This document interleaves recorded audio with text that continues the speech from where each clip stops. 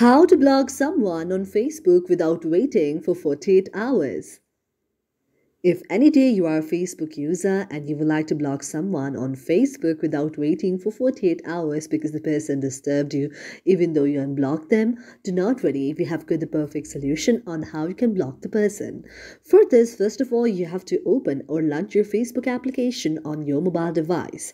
You also need to check whether you're connected to a stable internet connection or not. That may be your Wi-Fi connection or your data connection as well.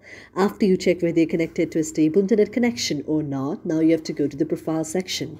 After you go to the profile section, now in the search icon on your very mobile device, you have to search the very person to whom you would like to block. After you search the very person that looks blocked there, now you have to go to the three dots on the top. After you go to the three dots on the top, you can see the option of block here. Now you have to tap on the option of block, and this way the very user will be blocked from your very account or from your very mobile device. Now this way you can block the person.